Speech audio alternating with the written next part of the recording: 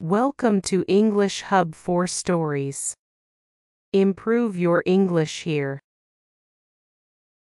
Once upon a time there lived a doctor named Gulliver. There came a time when there was no work to be found in the city, so Gulliver found a job on a ship. This way his new life had begun on shore. The first few days it went pretty good. He was getting used to his new life on the ship. But one day a very strong thunder struck. After struggling in the huge waves for some hours, in the end the ship tipped over.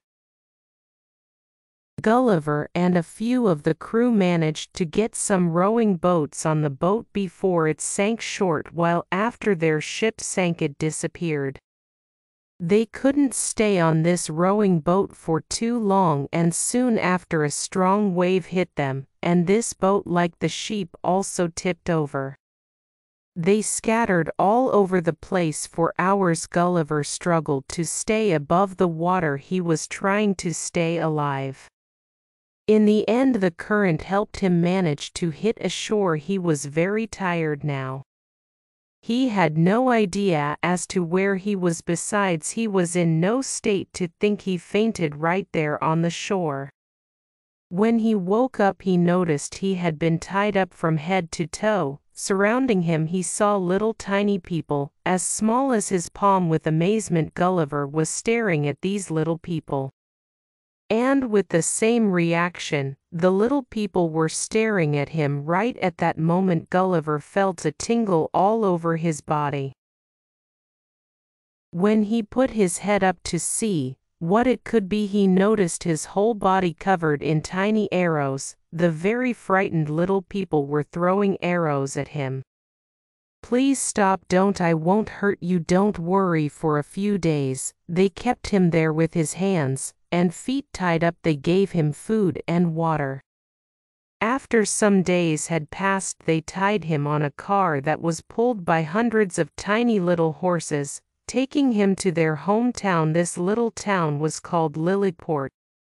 They saved the largest building in the town for him, but even so, to get inside the house he had to crawl. Seeing that Gulliver meant no harm to them, they decided to introduce him to their king. Gulliver approached Lilliput's king.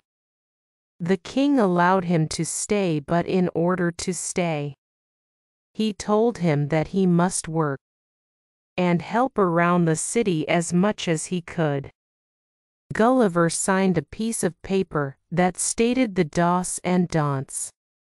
For example, if he wanted to pick someone up with his hands, he needed to have permission. Under these circumstances, Gulliver began living in Lilliput. He was helping with the renovations of the buildings and carrying water to the locals. After some days had gone by, he found out a big problem amongst the little people. The neighboring country's army wanted to occupy Lilliput. In order to do so, they were getting ready for war. Gulliver went over to the king and proposed to help. "If you like, I can help you out, Your Highness." The king was happy. He first thanked him, then accepted his offer. At that time the neighboring country's ships had finished their preparations. They were waiting for their order to proceed. This news got all the town worried. On the other hand, for Gulliver it was too easy. He asked everyone to find as much wire as they could and bring it to him. Gulliver joined all the wire they bring to him and made a very long, strong piece of string. When it was midnight he got the long string of wire and crossed to the other side of shore. Without being seen to the enemy, he managed to get to the port on the other side. He tied all the ships to one another, and with the very few soldiers that were inside he pulled them to Lilliput's shore. The people waiting for him at the port were super happy. They had imprisoned the enemy soldiers. They now had no reason to be scared of the enemy. The king thanked Gulliver and rewarded him. Gulliver was very happy he had gained the king's trust.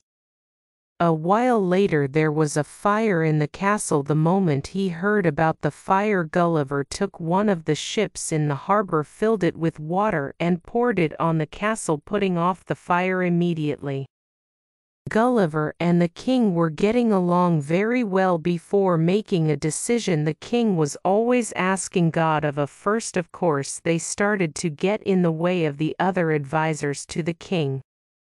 They were envious of Gulliver. Your Highness, we hear rumors Gulliver is planning to get stronger and take your position as the king of Lilliput. Really? Yes, my king, we all know how strong he is. We can't defend ourselves if he attacks us.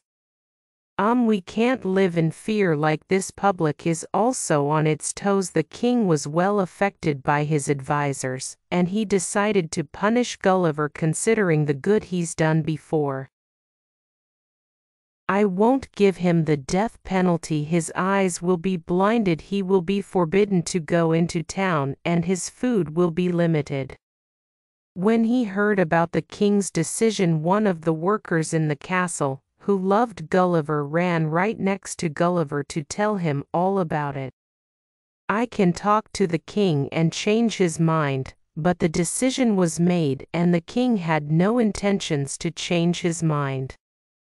Gulliver finally understood that his only option was to leave at night, taking the enemy ships in the harbor with him. He began to move towards the island. Across he walked and swam and finally came to the island of what people called the enemy.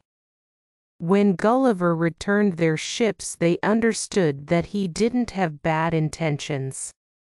With the guide next to him, they sent Gulliver to meet with the king. The king properly welcomed Gulliver, and Gulliver told him all that had happened. The king told him that he could stay as long as he wanted. Gulliver was really surprised of this kind gesture after he stole their ships, because he hadn't seen this kind of behavior in Lilliput. Gulliver was staying out at night since there was no house big enough for him. People of Lilliput think this kingdom is the enemy, but actually they're all good people. One day when he was walking about, he found a rowing boat. This was clearly the boat that they were on after his ship had sunk. Apparently our boat hit the shore on this island. He immediately went to the king. The king gave him all the men he needed. They all began to repair the boat. In a few days, the boat was ready for shore. Gulliver was very happy because he could leave the kingdom of the little people and go home. He thanked the king and his people, who welcomed him, but a tough journey was waiting for him on this small boat in the big ocean. Even the small store will sing my boat. After a couple of days on the ocean, he came across a ship. He began yelling for help. Hey, here, help me. Finally they heard him. They came next to the rowing boat and took Gulliver on their ship. And so Gulliver was safe. He was anxious to tell about all that had happened. The little people, the kingdom of Lilliput and the kings of the two kingdoms, he wondered who would believe him about all that had happened. Gulliver felt very happy that he was going to go home to see his family, but he also felt there were many more adventures waiting for him out there in the big ocean. The end. Thank you for watching. Like, share and subscribe for more videos.